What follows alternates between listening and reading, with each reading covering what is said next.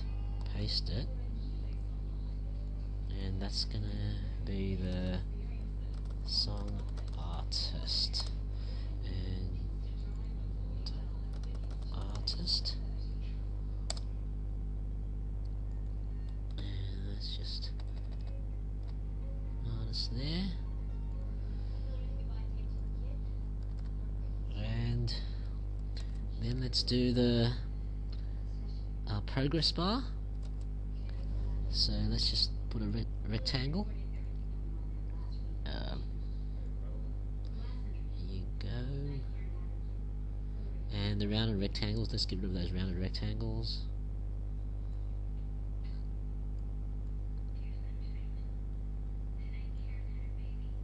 Yeah, and let's give it a stroke of, it's really black anyway. I'll just keep in tradition, we'll just take it from Photoshop, the colour. So this is, let's select the rectangle and choose the stroke, make it 1, give it the colour of what I took from Photoshop, and it's back to 100%. It's looking pretty good, and this has a gradient, so let's get rid of that gradient just to a fill, and that fill is this colour.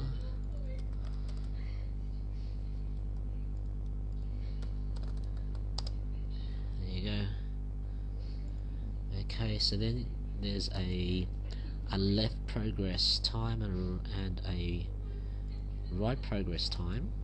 So let's just copy this to be quick, and we'll put this one over here.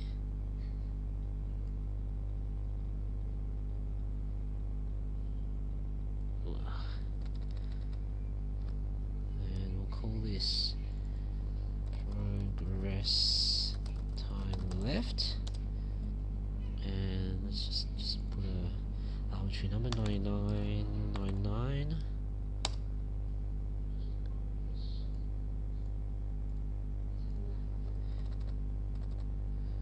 And let's copy that and move that all the way down here,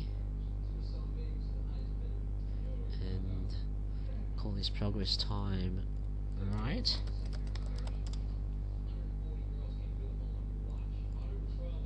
Minus 99,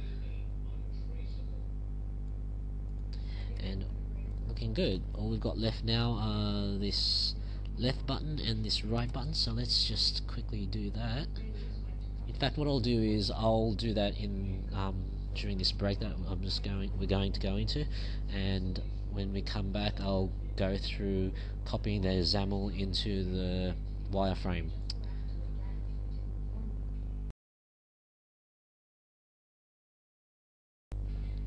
Welcome back. Continuing on from the previous video, let's continue on with finishing this display here. So going back to blend, here it is completed.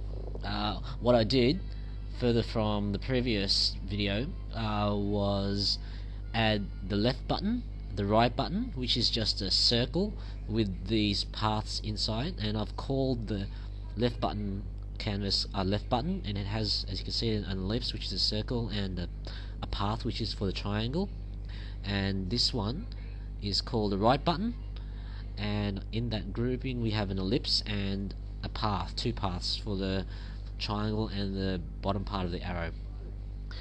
And I've also added a progress dot, this thing here, which shows us the where the song is at while it's being played. So that is the XAML, and that's ready to be pasted into the wireframe. So what I'll do is I'll take a copy of the XML for that XAML, and I'll go to my project, and what I'll do is there's already an existing, I've already made a copy of the previous template, and I've called it 6. So what I'll do is I'll create a a new XML file which is going to house that XAML. So I'll call this one the display media display and extension XAML.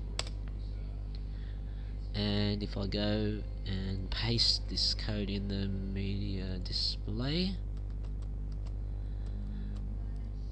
then what I'll do is I'll go into the create SilverLight JS, and I'll make a copy of the create SL4, which is the media controller, and I'll create a one for the 5th control, call it create SLC5, and the XAML is called media display, and the control that it's going to be sitting in within the wireframe is this area here, control 5. So div control 5, and the width is roughly about, what was it in blend?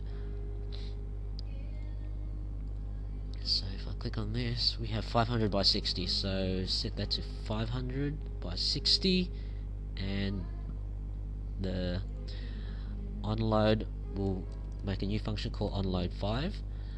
So that's everything in create SilverLight JS wired up correctly.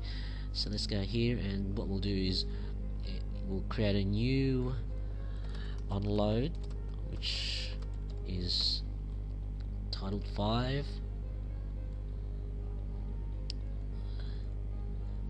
It's running a bit slow on my machine. There you go.